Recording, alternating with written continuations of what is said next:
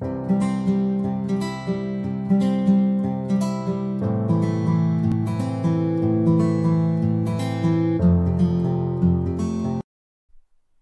friends, welcome to CodeCrush Coding. In this video we are going to learn about how to calculate the area of geometric figures. So let's start with the area of triangle. Let's create a function. Def is the keyword to create a function. Def, let's say area of triangle,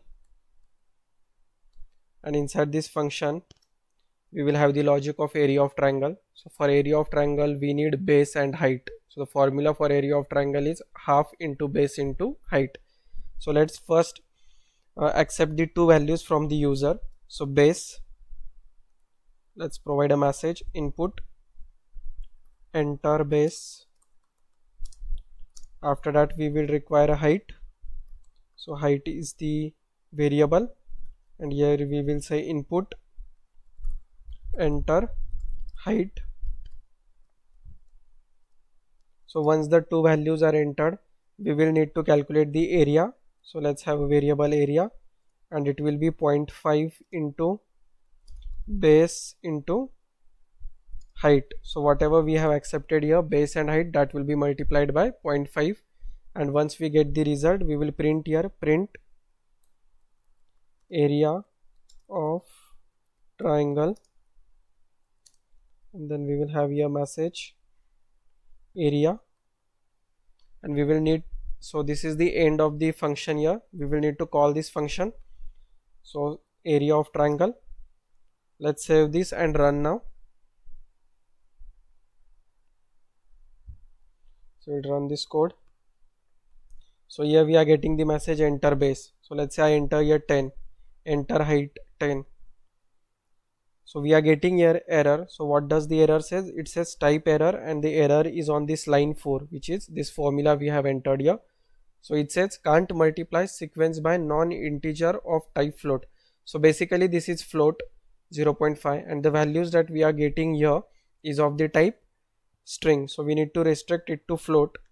So let's do that. Float, and here for height also float.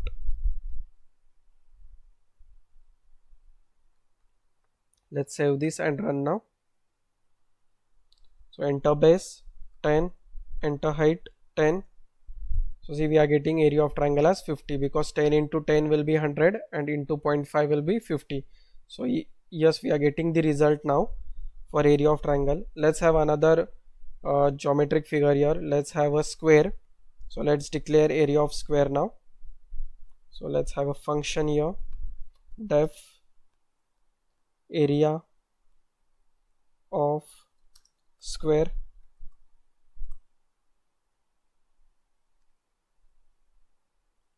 area of square, and for area of square we need only one value, which is the side. So let's have a variable side, and let's put a message here, input, enter side. And what is the area of square formula? So area is nothing but side into side. So basically it is a side square. So side into side, and we will print here the message, print, let's see, area of square, and then we will print here the area, and we will need to call this area of square. So let's call area of square. Let's save this and run now. So what it says, oh, we forget to mention here the colons. Rerun now.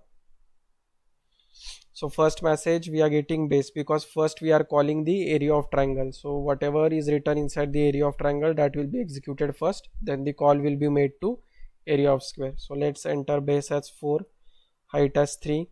So area of triangle is 6. Now enter side, let's say 4. Then what we are getting here, can't multiply sequence by. So similar error we are getting here, so we need to restrict it. So let's restrict it to float.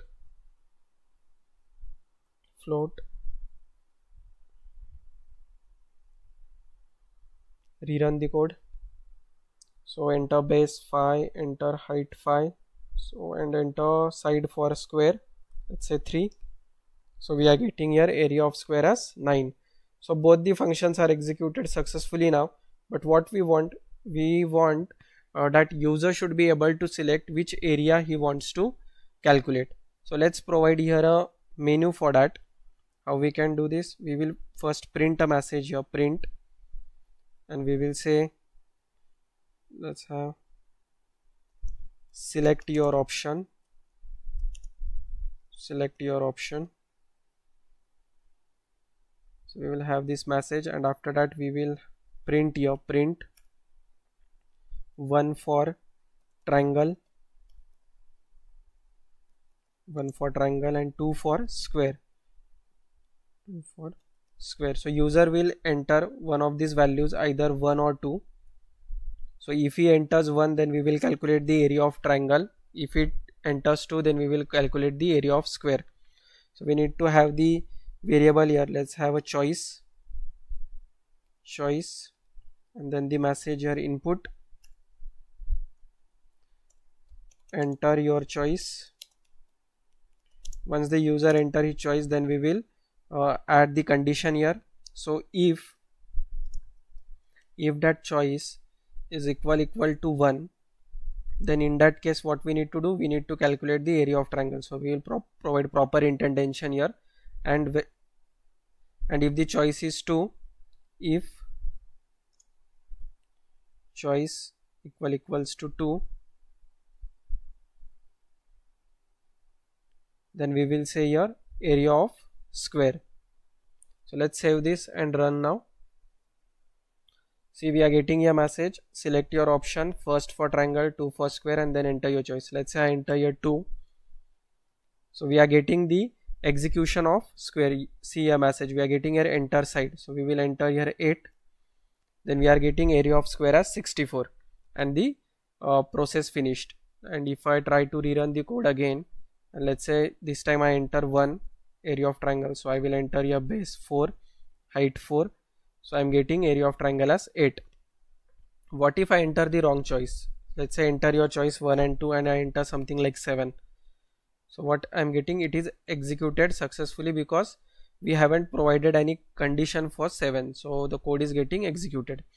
What I want to do now, instead of executing the code or completing the code, I want it to ask me again whether I want to calculate any other area or not. So how I can perform this? So let's add one more variable here.